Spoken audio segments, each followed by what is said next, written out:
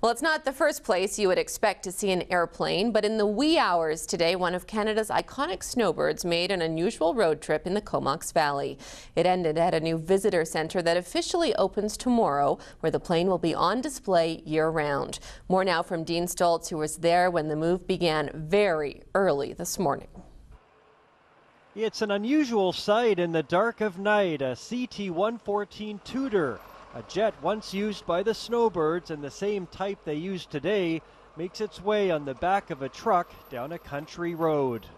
And with a police escort, it then turns onto the Inland Island Highway, just a few kilometers now to its final high-profile destination, Comox Valley's new visitor center, where it arrives without a scratch. We made the trip in half the time and no marks and no problems, and it went great. It's great to have it here, let's say that. Yeah.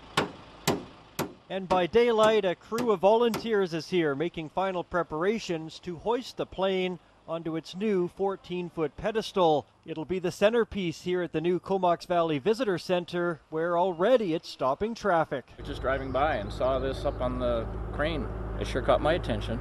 Very good. Hit the brakes and that's what they want. In, yeah.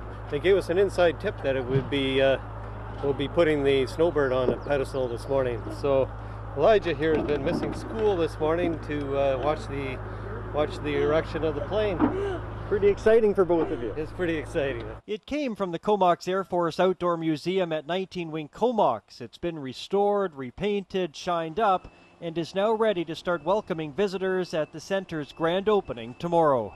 We've had the Snowbirds over quite a few years come to the valley for training, and now to see one of their planes up there, it's just fantastic. Everybody recognizes the Snowbirds. It's a Canadian thing, and you know, the planes go by and oh, we know who they are right away. So that's why we've got a Snowbird.